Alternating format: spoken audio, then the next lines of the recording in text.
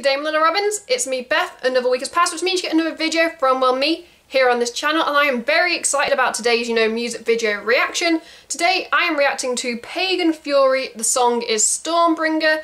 These guys are a folk metal band from Sweden, and for those of you who don't know, I am a massive Eurovision nerd, and I heard that these guys entered, like, the Swedish Eurovision, when they picked their entry competition.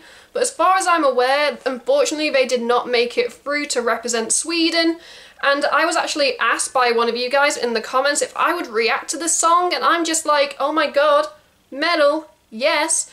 A kick-ass apparently female vocalist, yes. And Eurovision, three of my favourite things, so enough rambling. If you want to support me and the channel, you can by clicking the like to show me some love. You can click subscribe because nothing's stopping you, and tap that bell to be notified of when I upload. Enough rambling, let's just dive straight into Pagan Fury.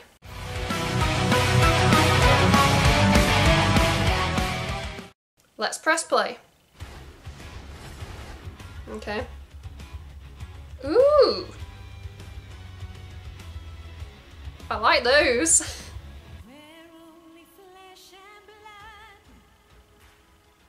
That's an outfit.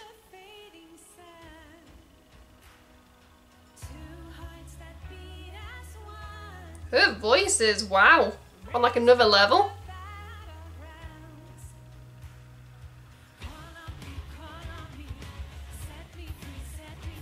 How the hell did this not make it through to represent Sweden?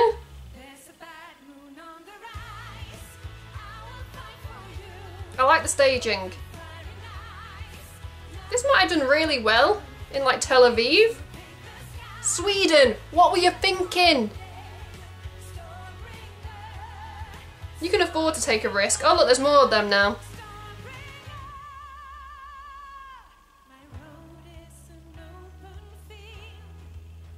Okay, I like it.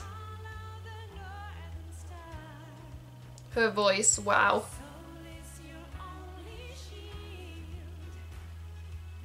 Those things are kind of creepy though. It's about those people dressed up in those.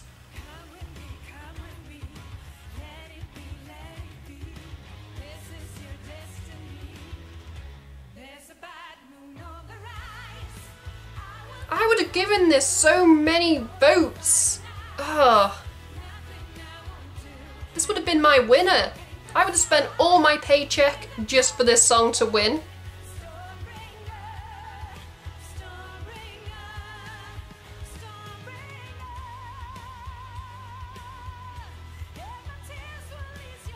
But that's still an outfit, those black feathers. Whew! Might poke someone's eye out.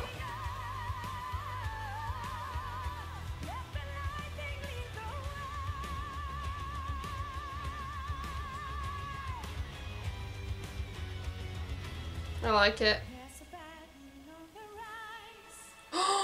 They took their masks off and now they're people.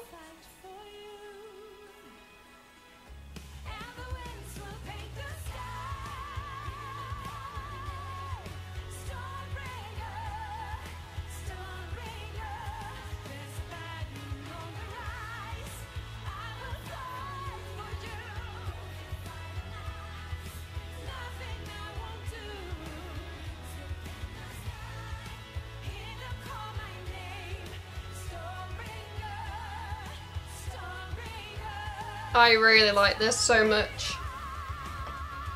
Ugh.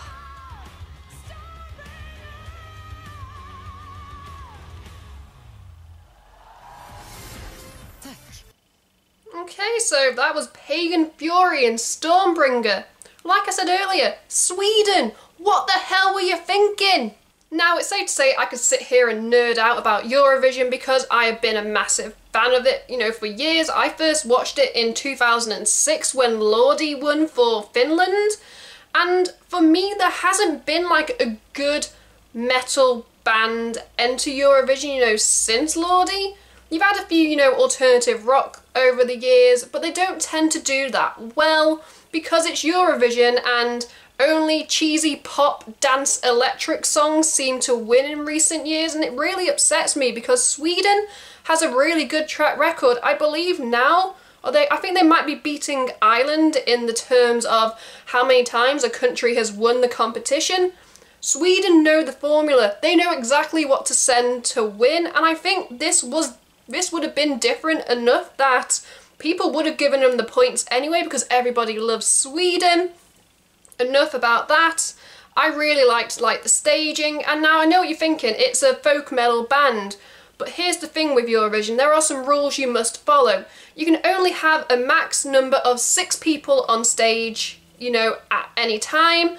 I guess that makes sense because otherwise people would have like lots of people. And so there were 5 people in general. You had the vocalist, and then you had like the 4 like dancers, creatures that were dancing around her.